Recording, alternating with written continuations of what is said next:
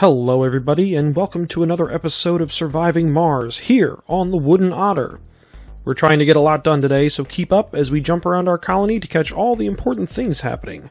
We've got a lot to cover in this episode, from renegades to a research dome. We've got our work cut out for us, so let's jump right into the deep end of the Red Planet with some Surviving Mars. We start this episode with me totally not paying attention to what's going on in my colony. You'll notice in the upper left-hand corner, I have a meteor incoming, and it's going to strike something important, because it's actually giving me a notification, and I'm not even checking on it.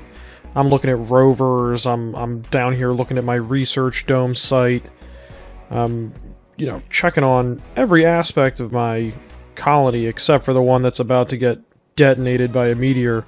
You can see it in the screen there for a second. It's gonna hit my main colony, and sure enough, blam, 3 buildings are destroyed, and it's of course the 3 wind turbines that provide all of my nighttime energy at this moment.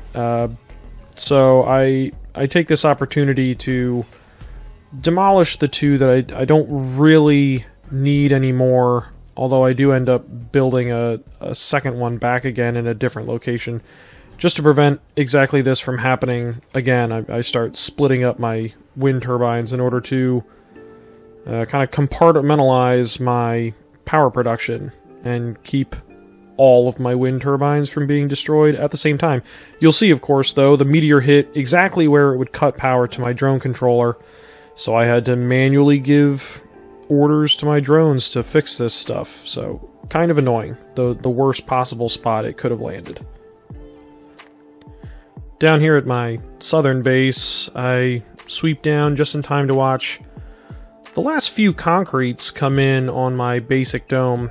I'm a little shocked that it's Sol 146 and I'm just now building a basic dome. I've avoided it before now, since I didn't want to spend the polymers.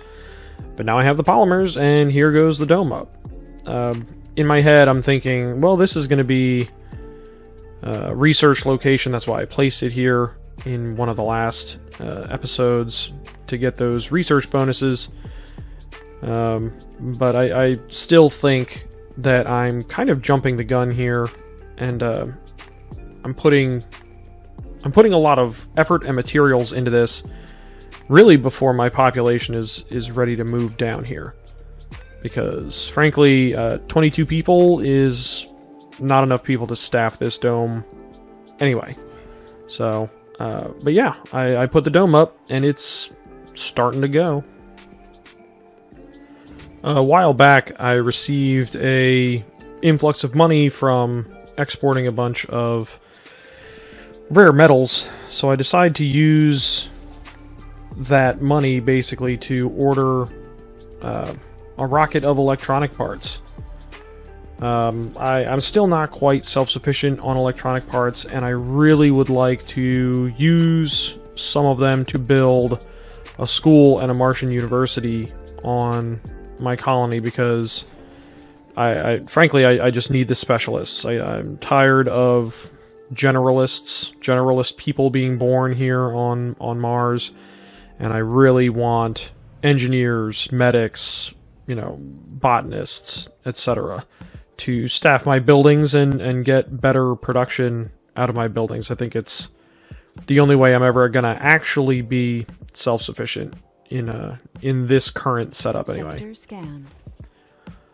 Here I am down at my research dome, just really digging in on forging ahead with this dome, despite not quite realizing yet that I'm not going to have the people to staff all these buildings yet. But I'm adding dome services to a dome where no one's going to live for a while. I'm just putting in the standard things. I have the smart complex set up and the research station set up, but none of those have any electronics yet, since I don't have shuttles, and I'm not bringing electronics down here yet. But I put in the standard, the small space bar, the diner, and the small grocer, and then I believe, yeah, a medic, or a clinic, whatever, infirmary is the word I'm thinking of, just to cap off those dome services. Again, to date, no one lives there, just blowing resources. And while I'm blowing resources on the buildings inside the dome, why don't I blow resources on the buildings outside the dome? Looking ahead, I, start building a fully functioning power grid to power a dome where nobody lives. I don't think I can emphasize this enough. I'm putting very limited resources into an area where I will get zero return on my investment. I think I put like some towers, a moxie, a water evaporator or moisture evaporator out there, all to set a dome up for habitation where still to date, I'm currently several days ahead in this game at the time of editing this video. Still don't have anyone living there. Just blowing resources. And the worst part is not that I'm actually spending the resources to build the buildings, it's the fact that I'm spending resources to maintain them throughout this whole game. So really, the biggest offender here is the drone hub, where, every few souls I have to shovel an electronics into it, which is, really on, not stable footing in terms of production. So that's really the problem with this dome, is I'm getting too far ahead of myself in terms of maintenance, not necessarily building the buildings. Sol 151 rolls around and I get this pop-up of an anomaly analyzed, which is really great. It gives me a lot of options for what I want to do, but I end up selecting this get 2 drone hub prefabs because drone hubs take a lot of electronics to build, and the prefabs are big and expensive to import from Earth. So I definitely went with the drone hub prefabs, and I ended up putting one down at that southern dome, which, as I mentioned before, it's, obviously the prefab was free, building it is free, but now I have to maintain the thing, so it's sucking up my electronics when I really don't have a ton of those to go around.